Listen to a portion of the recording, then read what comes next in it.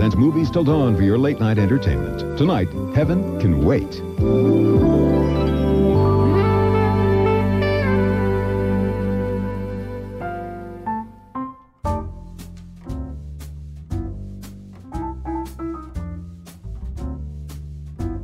Welcome to Movies Till Dawn, a new podcast that's a safe space for filmmakers to talk about the fascinating and exasperating and always unusual and never quite the same thing twice process of creating motion pictures. I'm Raymond D. and today I'm Jewish.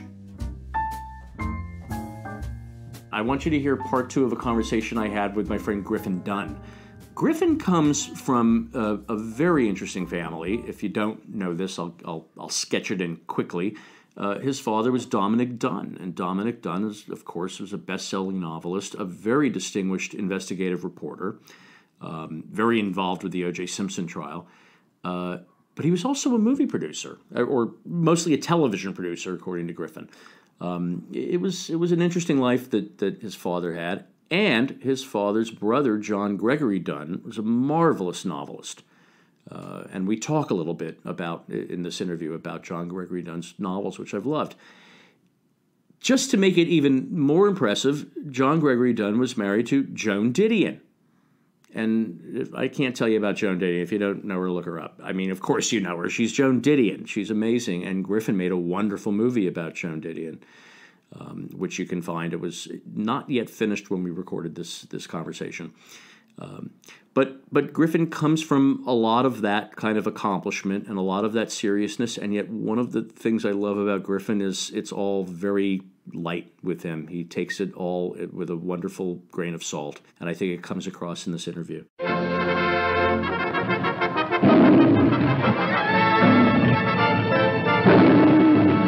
You produced but did not act in one of my favorite films, Running on Empty. Mm-hmm. Sidney Lumet directed it. Naomi Foner wrote it, right? River Phoenix was what, maybe 14 in this movie? Or?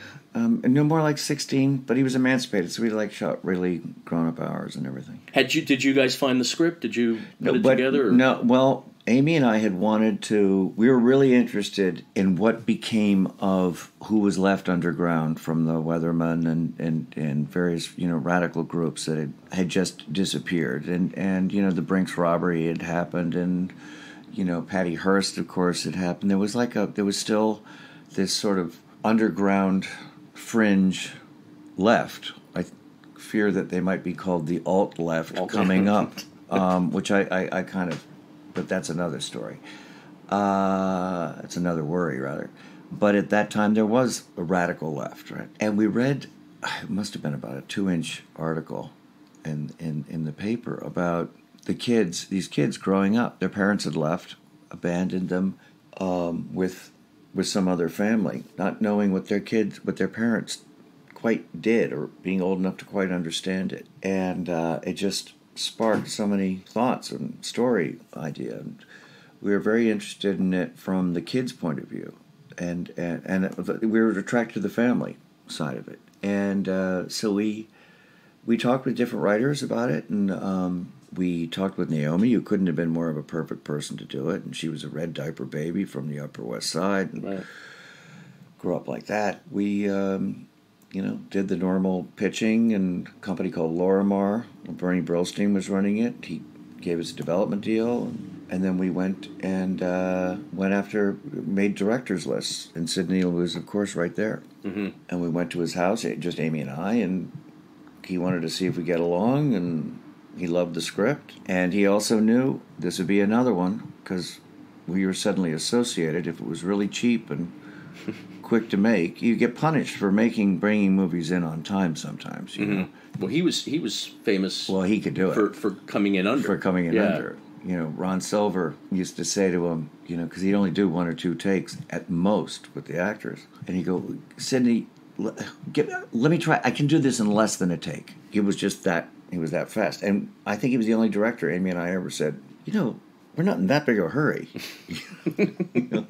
20 years ago, his parents protested the Vietnam War. I was wondering if Michael had ever mentioned anything to you about his old school. I'm a liar. My name isn't Michael. My parents are Arthur and Annie Pope. My God, Annie, why did you throw it all away? A story of love, loyalty, and letting go. Running on Empty. Directed by Sidney Lumet.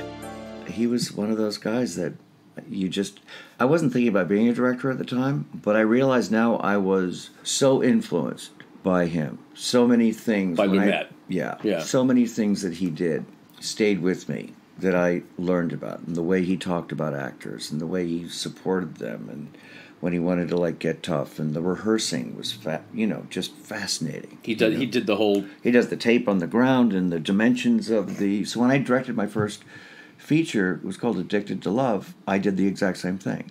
It becomes more and more problematic to get actors to all come in for rehearsal and work two weeks beforehand, and that. Right. But on that movie in particular, it was really, really helpful. But I liked the seeing the efficiency of which he, was both creative and extremely efficient. Right. And that he also does, which I do to this day, is I don't go out, I stay in the camper and I sleep during lunch.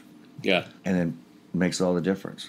And you knew not to knock on his door from, if you're taking a half hour, hour long, whatever it is. And he'd just come back, shooting out of the cannon. Right. One of the things I always admired about it is this is a story that could have been so sentimental. It's very dry, and it's certainly in the writing, it very much in the performances. But there's something about his direction that is very almost deadpan. No, it's very uninflected. Yeah. It's very simple in a way that there's another movie that always reminds me of in that way, which is Louis Malle's Au revoir, l'enfant. Mm-hmm. The camera couldn't be less obtrusive. It rarely moved. Yeah. It wasn't that kind of a thing. It was like the four people at a table, and then a fifth. The camera would be where if there was a fifth chair, and just look around, just observe. There's a devastating scene that I'll never forget. I think everyone who sees the movie always talks about the wife and her father. Yeah. In the diner. So as I said, rehearsed. It was Stephen Hill, just passed away. About a year or so ago, and. It was two cameras. I remember thinking I'd never seen that two-camera thing before. Each pointing the other on the other actor. Yeah. I really wanted to see that scene. I really wanted to see that. And I got hung up at the production office, and, if we had an 8 o'clock call, I think I must have gotten there about 11 a.m., and everybody's in tears. It was so amazing. And he'd already shot the damn scene. It was all done. I missed it. But I got there right afterwards. Yeah. I mean, I've never seen a crew so affected by something. And everybody knew something unbelievably special had happened. Yeah. And Sidney, who'd probably directed, must have had moments like that in the past 45 years before this movie. He acted like it had never happened before. And that was kind of great to see, too. It was fresh and new and excited, and seeing somebody like that you imbue all this experience and all from their movies, what could they get it up about at this point in their life? Sure. It almost feels to me like you started to lose interest in acting around this time, or at least pursuing leads. I'd love to say it was that. I was terribly. I had much more perspective about material than I did about my own long-range acting. I knew that I'd been in a really important movie with a really important director with the Scorsese thing.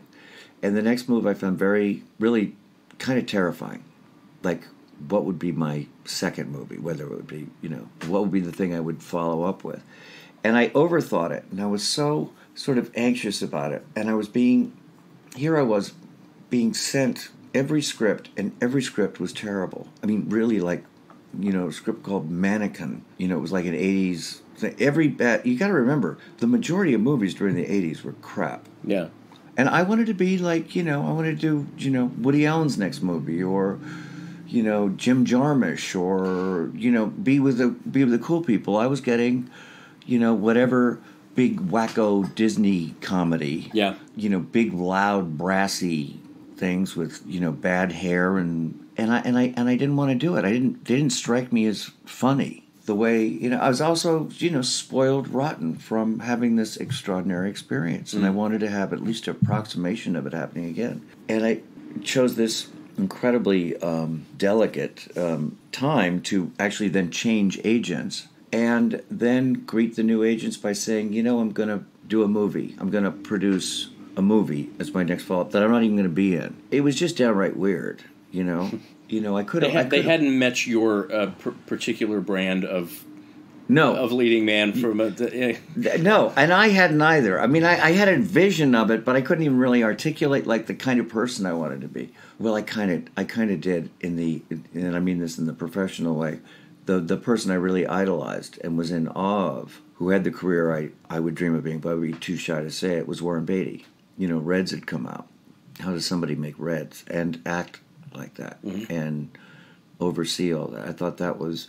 But that felt too grandiose to say. But there was somebody, sure, who could go back and forth and do all these things. So I wasn't represented very well at the time, and I wasn't making very good choices, and I think I was really young, when I was like more afraid of making, when you're really afraid of making the bad choice, you're definitely going to make the bad choice. Yeah. I don't think I did myself any favors also. I did Who's That Girl? Madonna was certainly as famous as they come, and it was actually a really fun movie to make.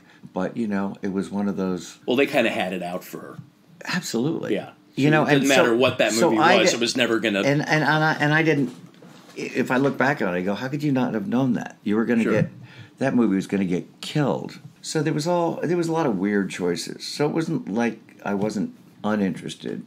I was more worried about doing something I didn't like. Mm-hmm. I was more worried about being stuck with, like, hacks or signing on to something that I realized was going to be terrible. Yeah. And I'd rather produce, be responsible for something, being good or bad, and being able to pick and choose the people I want to spend the next year with, Yeah, it's but choosing a movie at a particular... I'm in the process of working on something where I'm casting, meeting like young up and coming kids who are like all in these movies that have broken out or are about to break out or all in this, and they're like 18, 19, 20, up to 20, 24 to play an adolescent, and I don't envy them at all.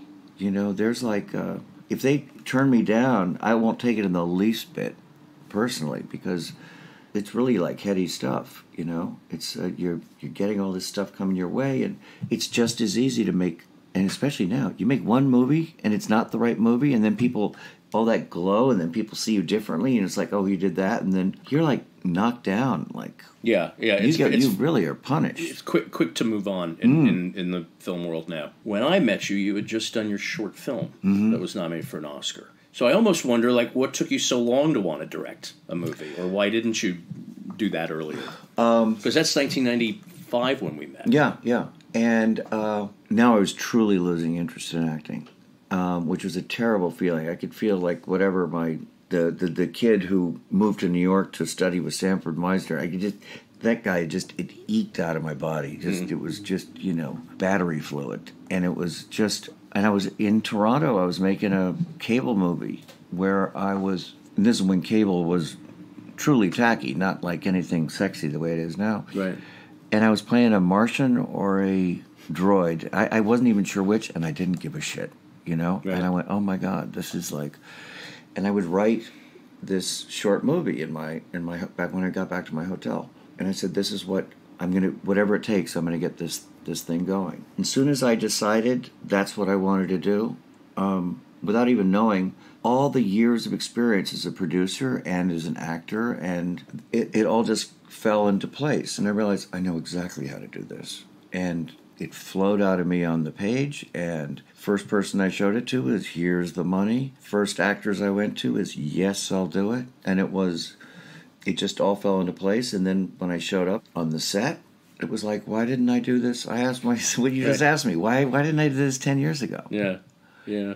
I never felt so at home in my life. Hi, this is Rich. You know Cooper? Yeah?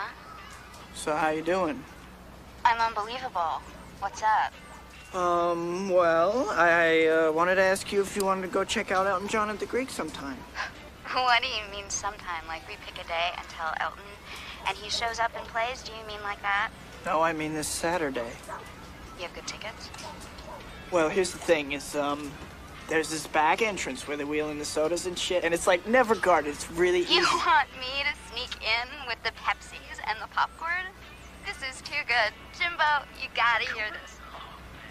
Give me that phone. Hey, Cooper, are you trying to snake my girlfriend? Do you realize what I'm gonna do to your face tomorrow? The film has resurfaced in my life again because it's based on a real party I went to when I was a kid. Yeah, I wanted to ask you about that. Yeah, well, my aunt and uncle, who were the writers John Gregory Dunne and Joan Didion, gave a party. They lived on Franklin here in Hollywood in this like old crumbly kind of villa. They gave this party that Janis Joplin was going to go to. And it was a party actually for Tom Wolfe's Electric Kool-Aid Acid Test had just come out. Ostensibly a book party, but it was the hippie party to end all hippie parties. And I was desperate to go, and I was like 12, maybe 13. And I begged my mother to take me. And to my surprise, she said yes. It was on a school night. And then I became incredibly anxious because I realized, when I meet Janis, and we really hit it off, she's going to ask, where, let's go somewhere. And I'll say, I can't, I'm here with my mother. So, these are the things I worried about. While I was wandering around, I was a kid, nobody even talked to me. I just would walk around and eavesdrop and watch people sneak off into bedrooms and smoke joints and stuff. This bald German man, who I presumed to be Colonel Klemp from Hogan's Heroes, grabbed me, pulled me down, and said, "You must not leave. I like your vibe. I take acid. I'm bumming out. You stay here. I like your vibe." And it was Otto Preminger. Oh, how weird. Yeah. Anyway, that's not a story you ever hear about Otto Preminger. No, he took acid, and I can't think of anyone who should have taken acid less. I don't want to be in that mind. No. Whatever he was hallucinating, I never want to know. Let it go. Let it go. Let it go. Did you read Joan Didion's work when you were growing up? Yeah. Did you grasp how massive her influence was going to be on that generation? Or it's so strange when you're related to a writer. It's not always easy to I would say, see it through other people's eyes. I had I grew up as a very troubled student. I was very dyslexic, and I had I couldn't add, and I was like one of those people they assumed was retarded, and I was held back a year and all that stuff. Whenever a book of theirs came out, either John or Joan, we were always given an early copy, and it was always signed, and for whatever reason, both Joan's writing and John's, I could easily absorb. Now, not for everyone. John's much easier, because it had a kind of Catholic rhythm, something I felt very related to. Not all of some of Joan's stories were sort of too deep for me to absorb. But then others, like Slouching Towards Bethlehem, I understood that to be about hippies in a way that I never thought of hippies before, of runaway kids who were like my age and incredibly fucked up parents who would, do drugs in front of them. And it was like, riveting. But then she would write a story about, on self-respect, about how to look at your life when you reach a certain age and you see you're not the kind of person you thought you were going to be. And, I said, well, I'm 12. I'm 13, 14, but I don't know what the hell she's talking about. Right. But I did later. I find John Gregory Dunne terribly underrated writer. I couldn't agree more. I love his novels. I love Dutch Shade Jr. I've read that several times. Yeah. It's literally like a one sitting. It's so funny and so emotional and so crazy. It's so funny. It's so funny. And he also wrote, speaking of the movie business, he wrote great pieces about the movie business in general. But he wrote The Studio, which is exactly the time that we're talking about when I was, the Dr. Dolittle years, where these studios have no idea how irrelevant they are. Right. And how out of touch. And John saw that coming a mile away, and he'd sit in the room with these with these old producers who had no idea who their audience was. Right. Just blowing all this money left and right in these flop movies that the best part about it was the credit sequences, and it's really funny. Yeah, no, the studio's great. It's a very, it's journalism, but not written from that. How do you describe the studio? Because it sort of reads like a wry... It's John's voice. Looking at it's John's voice, but it's everyone's in it real. He names names. He talks names, and pity the people. Although people in Hollywood, they say, I don't care what you write about me as long as you write about me. I would think that you would think there'd be a fatwa put out on him after this book came out, but no, it actually he became a screenwriter. Isn't that funny? After writing these, hilarious put downs of these people. There's a scene in it that it's so painful, but it's so funny. The by then he must have, I was going to say the old director, he was probably in his 60s. Henry Koster, right, who had made big Deanna Durbin musicals in the 30s and 40s, comes in to pitch Richard Zanuck, who's then running Fox, on his new idea for a musical. And I can't recount it, but it's hopeless. It's a 1940 Deanna Durbin musical, and the children all have to raise money for the orchestra, otherwise the little girl's going to get sick, and blah, blah, blah, blah. So he goes through the whole pitch, he leaves the room, there's a pause, and then the last line of the chapter is, Richard Zanuck said, Jesus. God. I know, and they let him. He got Richard Zanuck to let him sit in on. He brought a memo to all the departments and all the producers on the lot, and he goes, John Gregory Dunne if he comes to your office and you're having meetings, I'd like him to have him sit in on your meetings. He's let him be a fly on the wall. Yeah. Well, he showed them. No, I know. Why did they allow access like that? There's a crazy Otto Preminger book called Soon to Be a Major Motion Picture. Mm-hmm. About one of his last films. It was called Rosebud, a catastrophe from the moment the film started, And this is a very strong, powerful, intelligent personality. Why would Otto Preminger have allowed this guy to follow? And the book's another, like it's the studio. It's a tragicomic story of how wrong showbiz can go. Yeah. And there's the Bonfire of the Vanities book. Oh, about the making of the movie. You're right. Making of the movie, of which Brian actually is still friends with the writer. They stayed friends. So this is cool. I love talking with you. This was nice. Good. I want to give you the opportunity to either quash a piece of internet ephemera or confirm it. What? This has to do with Othello and the reason you were kicked out of school. Oh, yeah. That's internet ephemera? It's Wikipedia worthy. No shit. I want to hear the Othello. Well, because it sounds like a Griffin Dunne as Othello or Iago, even from the beginning, and I don't understand it. No, I have to tell you, it was a seminal moment. I had this kid in high school. We'd been to a previous high school. We've been going to boarding schools, both as kids. We're both from the kind of families that send their kids thousands of miles away to school from the time they're 11. And this kid and I met when we were 11, and then we went on to the high school prep school part.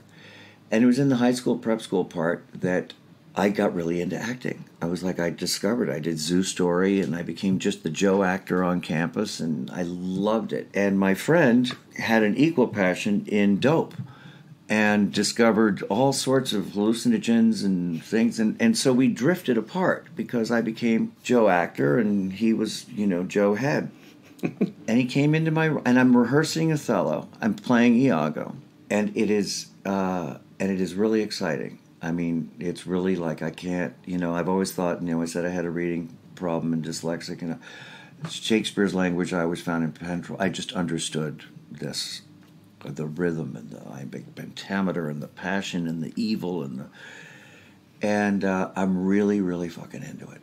And this kid comes into my room and he's got a hash pipe, and he goes, hey man, we never hang out, we don't get high anymore, you just want to do about acting and stuff like that. And he does this guilt trip. He goes, let's just take a little hit of the bowl, man. We're just going to do... I really said, John, I go, come on, man, you really changed. And that, for some reason, used to be a terrible insult. So I said, okay, just give me that damn thing. And I take this big pull, and in walks a teacher. And the smoke is in my lungs. And he goes, somebody smoking dope in here? And I go, no. and this plume comes floating out of my mouth. And, it was a very strict school. They were dying to kick him out. They were not so crazy about me, especially since the performance was the next night. And they said, if you just say you weren't doing it and he was, you're good, and he'll go. And it reminded me of, which I think came out around the same time, but it reminded me a little bit of that scene in Dog Day Afternoon. Yeah. Where in their car, it's like, you're going to be fine. You think I'll give up Sal? Yeah, you think And I couldn't give up Sal. Yeah. I don't know why. I just, I'm not even friends with this guy anymore.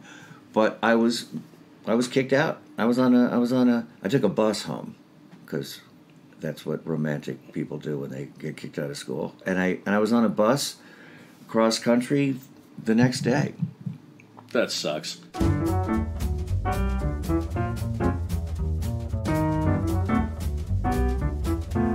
If you enjoyed listening to Movies Till Dawn, I'd love to hear from you. You can email me at moviestilldawnpodcast@gmail.com.